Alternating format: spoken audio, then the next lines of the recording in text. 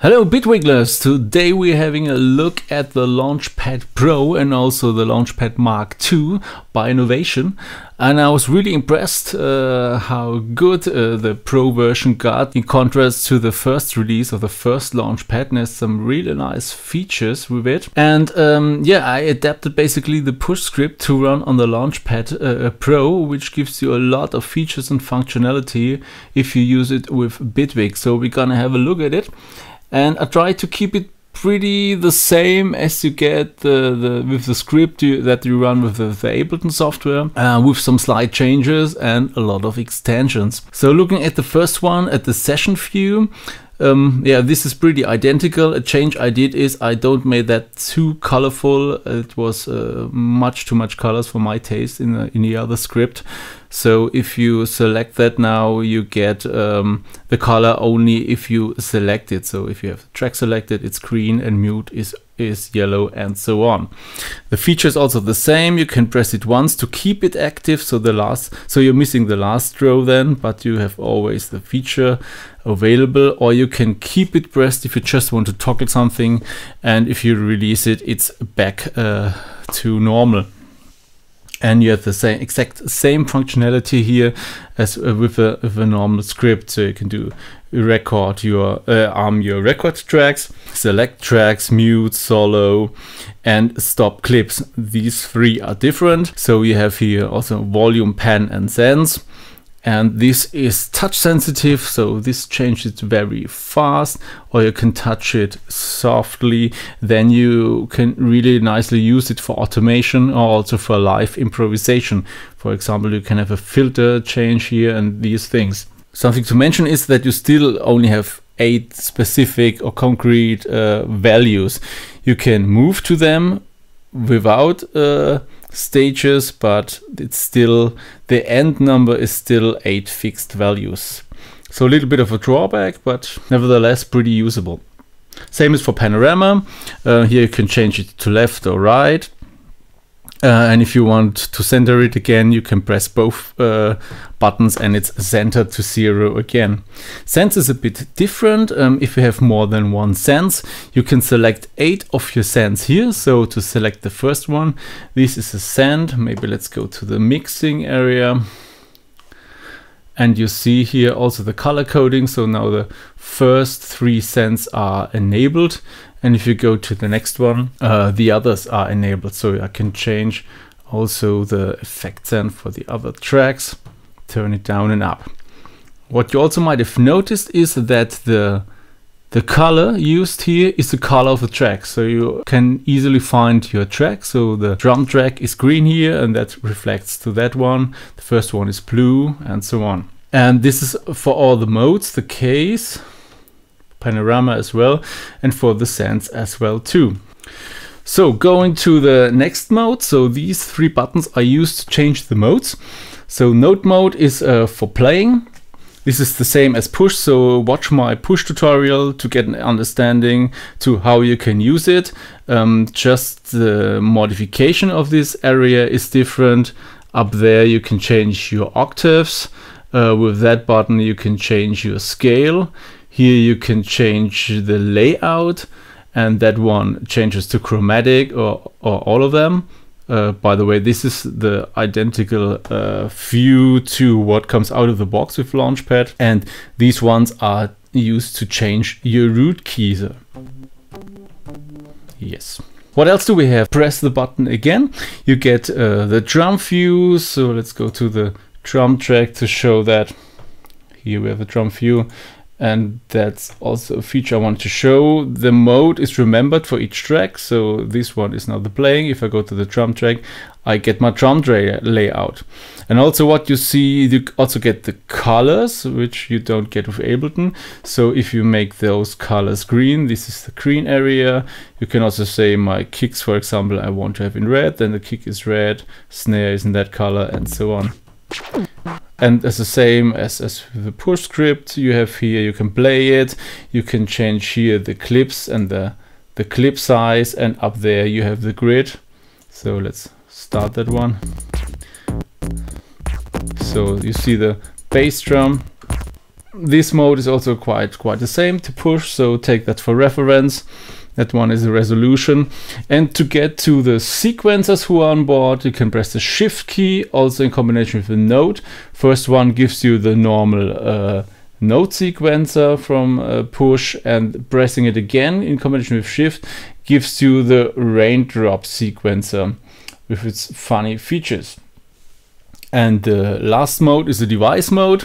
So if you select the device for editing, you get the color coding now of the editing control. So the first control is red, and let's change that back to here. So these are the controls. The controls here, so first one is red, orange, and so on. And if you change them, you can see it. Same here, if you press it fast, it changes fast, or you can press it slowly to move it slowly. Using the arrows up there, you can change to the different parameter banks you have available. For example, now we have the frequency selected also in red, so you can move or change the frequency here. Here is the same as with the sense. If you go to the second one, you change it to editing your macros, so you can now modify your macros. And if you go back to the first one, you're back at editing your parameter pages. The real fun begins if you press the device again. This is a new feature starting with Bitwig 1.2. We have a really powerful and nice browser. And what I did is you have several columns here with your browser. The last one contains your presets, and this is reflected here also with color coding. So the presets are the yellow one. Here we have the blue ones. So this one is no feature, the green ones for the creators, and so on. And if you press the lower button, you're going down, upper button goes up. And if you use the ones in between, they are moving by 8. So if you want a faster change. You might wonder what these are for. So these 4 are for previewing your sound. So you can pretty quickly go down and preview the next sound. And if you want to keep your new selected sound, you can use the green button, and for discarding it and going back to the old sound, use the red one, and both close the browser. So that's accepted one, and the browser closes. What I did not mention so far is the left one. These are the navigation buttons where you have several options like turning click on and off, undoing and redoing. So you can keep the combination with Shift, undo and redo here. And if you use the click button, you can tap the tempo, so the tempo changes. And delete button acts like a delete button, and the only real feature is if you are in the session mode and want to delete a clip, you can keep the delete button pressed and select the clip you want to delete, and it's gone. Okay, quantize is still a little bit limited because the API is missing that a bit. To make quantize work, you have to have the clip selected and in view, then it works. And duplicate duplicates a clip, so if you have that one selected and press duplicate, it's duplicated. And in combination with a Shift key, it does something totally different, toggles the loop on and off. The double key, since double is not available in Bitwig API, I chose this button to use as new. If I press new, it creates a new clip in the next empty slot, plays it back and enables override. So you have a fixed length clip playing, which is ready for overdubbing, and you can record into that fixed clip. Since I noticed there is no play or stop button on the Launchpad, and I did that with Shift and the double button, so this is play, start and stop. And the last one is for recording, so let's go back to that view. So this is a global recording. We start recording here, and if you press it again, recording stops. If you use it in a combination with Shift, it toggles the overwriting of the clip recording. There is also some hints on the selected track. So I have now 3 tracks, and you see that button is a little bit whiter than the other ones. I hope you can see it in the video.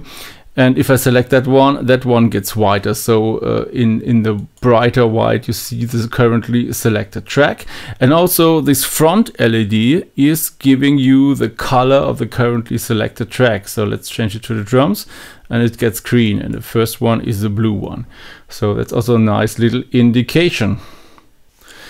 Okay, now we are looking at the Launchpad MkII, which has exactly the same functionality as the script for the Pro version, except that the Launchpad is missing these and these buttons here, and it's not velocity sensitive, so you cannot do those nice fades and these things.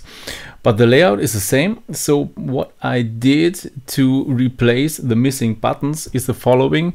You can press the mixer button, and what you get is now the lower row is the features of those buttons here, and the first column till that button replaces these buttons. And what you also get is, like when you press the shift button on the Pro, you get more features. These are already here, so these are the shift features here, and the only shift feature here is that one. Oh, I forgot that one. For the Pro version, if you do shift and press the stop button, you stop all clips. It's hard to remember what these do. So here you have the description. So you can also use these buttons to get to the feature. And I did the same color coding. So volume here is that volume button.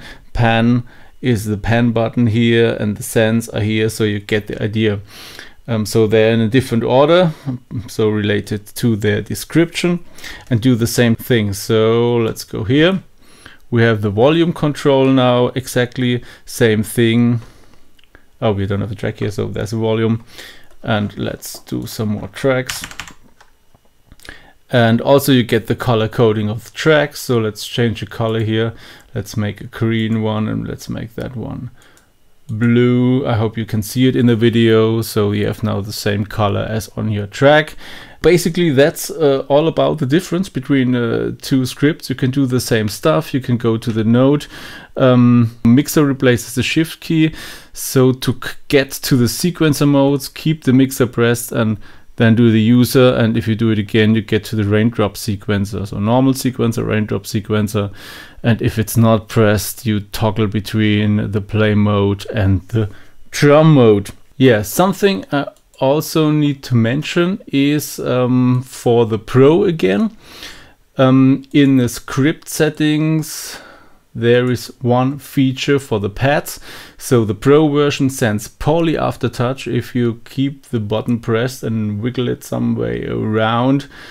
And you can choose what to do with the poly aftertouch. So you can use it as poly aftertouch, but you can also replace it with channel aftertouch, and you can also turn it into a CC. For example, you can use it as a modulation wheel, and you can even completely turn it off if poly aftertouch somehow interferes with your plugins. Yeah, thanks for watching. That was a presentation for the Launchpad Pro and the MkII, and enjoy and make some funky music!